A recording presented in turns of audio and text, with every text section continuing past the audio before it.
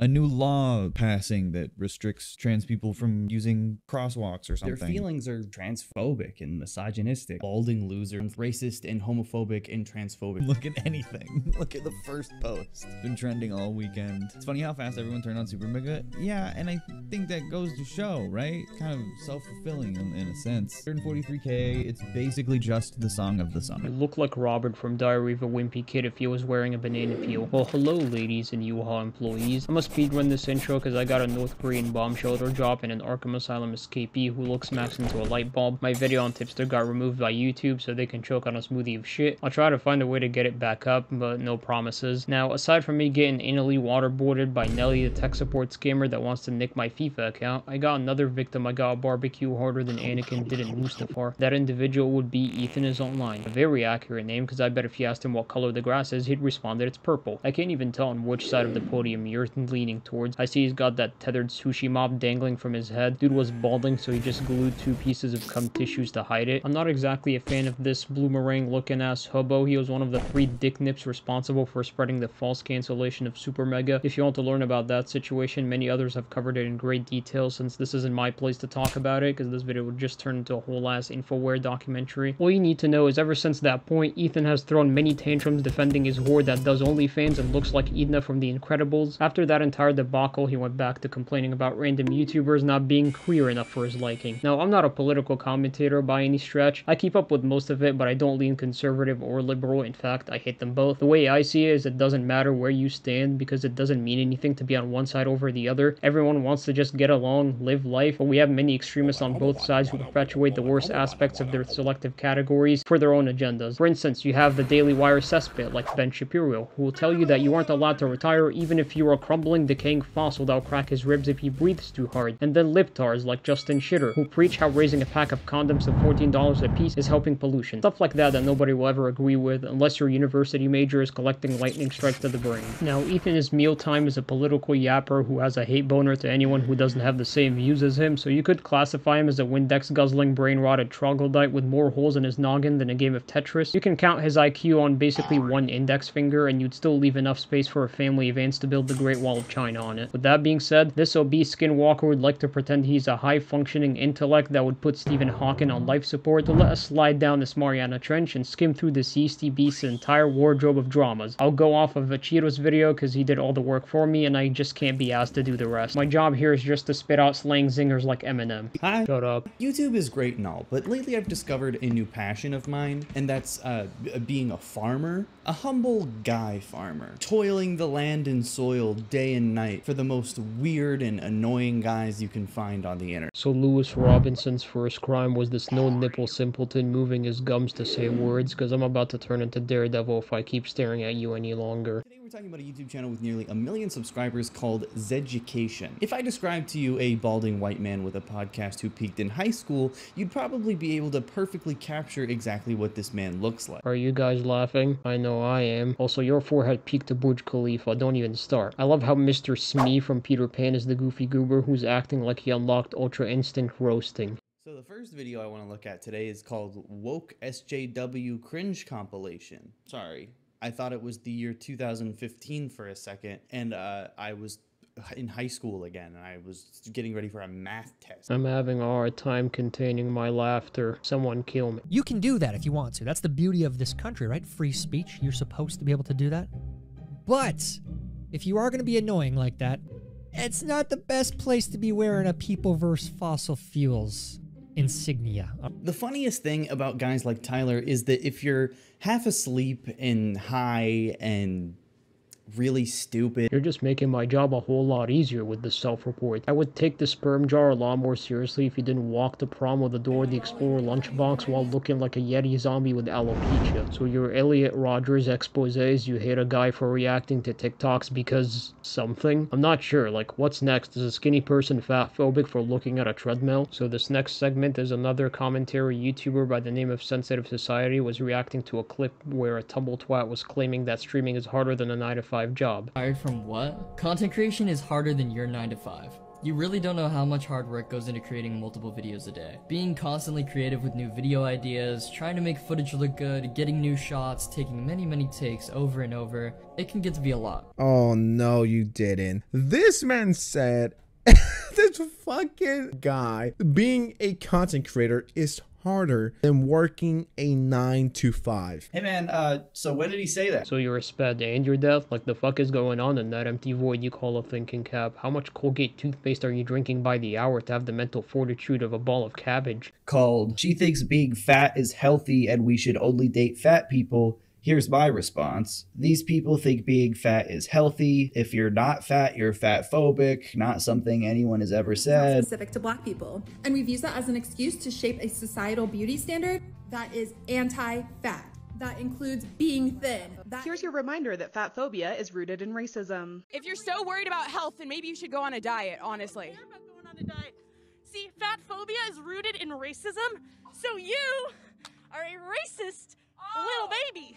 I'm a racist. This is not healthy. This is what being healthy in 2022 looks like. Pathetic. Gen Z thinks being skinny is racist. Again, no one thinks that. Go outside. Go outside. Go outside, he says, when his name is literally EthanIsOnline. Have you looked at a mirror lately? Maybe not, because it's shattered from looking at your poor and disgusting silly putty eating, pink sauce drinking, dick size shrinking, Pornhub binging, crayon licking, your girlfriend keeps stripping, and your chubby sized Android 19 that crawled out of an Arby's toilet like your skibbity. Bitch, you look like the high mage from TMNT with truffle spaghetti seeping off the crevice of your head. I wouldn't even dare mumble out the words "go outside" if I was a half-baked, balding, middle-aged SML puppet that overdosed on a gallon of Drano. Let's watch another clip from this slim, thick, double-chinned, looking like an oversized, blimp-built ass kaiju. Now, I'm a very sex-positive person, and sex research is something that I'm very passionate about. Oh goody me, this top S.Ph.D. Harvard graduate will give us the most insightful research. Let's see what it's going to be. We're talking about TikToks, and I think a lot of these guys self-report hard enough. I don't need to debunk them with every single piece of facts and logic in my facts and logic cupboard. The most important thing to remember when watching this video is that everything that you hear in these TikToks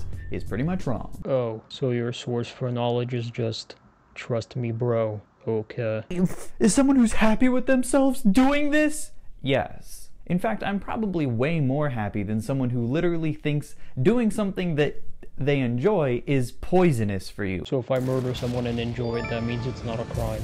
Many things are poison and damaging to the body, yet we enjoy doing, like junk food, drugs, and cigars. They are designed that way to trick your brain into a false idea of comfort. Anything that gives you a short feeling of gratification tends to be bad for you, porn included. There is a reason when you indulge in these acts, you keep them behind closed doors. Everyone understands an addiction is shit, even those who do it themselves. You just can't stop because in the moment you go through this psychological warfare in which you'll tell yourself, hey, today I won't engage in that behavior. But once you're bored or feeling a little down, your instincts kick in and you lust for that brief moment of satisfaction. So in your head, you'll follow this process. You'll do it one time and stop. But the moment you start, you get hooked to it. So you keep going until you're happy afterwards and begin to feel guilty and depressed. You repeat the same mantra that I explained and the cycle repeats. That's how most addictions possess a person, no matter how strong-minded you are. Your brain, it damages your brain, specifically the prefrontal cortex. This is the part of the brain that makes you you. And every time you watch porn, it's like you're dysmorphing a perfect sphere. Especially for you young guys, I know it's hard, but you have to stop. Society sexualizes everything, making y'all literally addicts at 12 to 15 years old. If you need help stopping, hit me in my DMs. I'm your favorite uncle. I'm better than your other uncles, so like and follow for more. Yeah, I bet most NoFap guys have a brain that's a perfect sphere. A very smooth, shiny little perfect sphere. I'm more likely to take the advice from the ripped black NBA player than the blobfish wearing Raiden's pubic hairs looking like a haystack with a Clash of Clans trim. Jeff the Killer's off-brand cousin from Temu. You look like Solomon Grundy if you used a pufferfish as a butt plug. You're built like Baymax if you planted a fried tumbleweed on your brain. When you walk outside, you gotta wear an astronaut suit so you don't evaporate Tom Holland style. You probably use a Pringles can to measure your weight. Usain Bolt couldn't finish a lap on your forehead. Shit's the size of Mount Vesuvius. Your dumbass put a USB inside of your ear and thought you were listening to 50 Cent. You look like you've showered and haven't at the same time. Your body is shaped like Pac-Man after stroking a power berry. You walk straight out of Kalutho's labia lips. Bro's head got a dining table for the royal Saudis to gouge a Sprite can on. Kane Hikaru if he was a Nitro feature. Here's a clip of him getting offended because a comedian was laughing. There are an ugly woman at the back going, boo.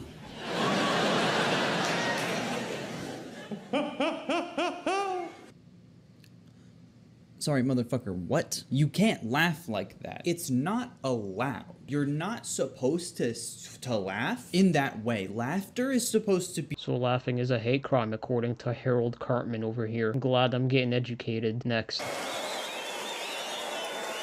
Why does he look like that? Why are his eyes yellow like a Sith Lord? Why does he feel like he was built in Detroit Become Human? Who is this man? I'm frightened of him. And why do you look like Oswald Cobblepot and your nose is posted up like an Elmer's glue bottle? Near from death note if you had 5 IV bags of Miller Lite shoved up your anus. Go back in your hidey hole if you're gonna insult people's appearances, at least make sure you don't look the part. Where did it all go wrong? This was him 3 years ago, by the way. Dude went from looking like the nerd I would beat up in a bathroom to becoming the bathroom itself. Brother's got a Minecraft mushroom bowl duct taped on the pores of his scalp. You look like Stay Puft Marshmallow after a little DLC Baconator on top. Normal Bob if he dyed his hair with mayo sauce. Carl Weezer with a discount on Redbubble. You look like Kat Reen from Subway Surfers if she became an Uber driver. Dude's looking like Riley Anderson's autistic stepsister who's addicted to meth and Fruit Loops. You brush your hair with earwax. Chainsaw Man came in clutch with the Silver the Hedgehog combo. Also, what in the orange diabolical vertical fuck is that haircut? Shit, one moment you got a cauliflower collecting dust mites, the next it turns into a fettuccine dish. Forehead's looking like a goddamn wood plank. Dude so white you could be used as a flashlight. Edward Scissorhands was doing zigzags with a turbo jackhammer on them mangled up shoelaces. If being ginger is a hate crime, then being albino blonde is a genocide on the earth. You look like Big the Cat. Reddit is your favorite app. Your forehead is an Olympic racetrack. Your ugly face was created in a Murkoff lab. Your dad sold you on Craigslist is a fact. Your head has more wrinkly lines than a Metro map. You beat off the Rouge the Bat. You hide from the sun so you wear a dirt map. Your face looks like the incognito tab. Your dusty pigeon's nest is made of crack. And you're fucking fat. You look like Chum Chum if he was wearing a dandelion. You got doo-doo crumbs on your diaper and your nails are looking like a saber-toothed tiger. I'm a little snowman, short and fat. Here's my broom. When it's cold outside I'd like to play. When the sun comes out I melt away. That might as well be your slogan because it suits you fairly well. Your dumbass is shaped like King Boo if he bleached his hair with OxyClean. You're the type of imbecile to start chanting that's what the mask is while you're picking your boogers and making a jigsaw puzzle out of them. You're like Chris Griffin if he was a retired gay prostitute. Even the sun has to wear glasses because of your radiating paleness would blind it. Actually, 1 divided by 2 equals 0.5 approximately. Sounding ass. Bitch, your head looks like Fugitoid. The only woman you've ever laid your eyes on is a Pinterest image of the Samsung assistant. Pokey Minch if she morphed into a mouth-breathing fridge. If the hag from Resident Evil smashed Chester from Fairly Odd Parents, this mutant would be the result. Your eyebrows look like an Egyptian sword. You look like Smokey the Bear with frostbite. You ejaculate gravy out your nostrils because you're out here built like Big Chungus. You're like Casper the Ghost set to Discord light mode. Your forehead is the backyard of the damn White House. Dude's posing like he's about to ask you for trick or dick. Bo's hair looks like it went through an eruption with that yee-ass vanilla pudding. We have Modak at home with sausage casings drooping out your skull, and your duplicate is Ziggy from Lazy Town. And I think that serves as a perfect closing chapter for this video. Overall, Shithead Is Online is nothing more but a grifter. He's the embodiment of everything wrong with society wrapped in his own bubble of narcissism,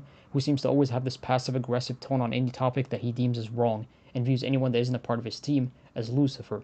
And quickly I'll bring this up. I talked to YouTube about my tipster video, and sadly it won't be reinstated. Now my solution is I'll remake the whole thing from scratch, in the exact same way with all the same edits and commentary, like a remaster of sorts, once my community warning wears off, in like 2 months. I'm gonna be counting my gray hairs by then. So make sure to smack the like button for me, have a nice day, and good night. Yeah, I hope you're ready for the comeback. Steve Nash, I'm about to bring the sun back. Forecast looking bright for the comeback. Can't ignore it, promise you can never sun that. I pray for it, get ready for the comeback.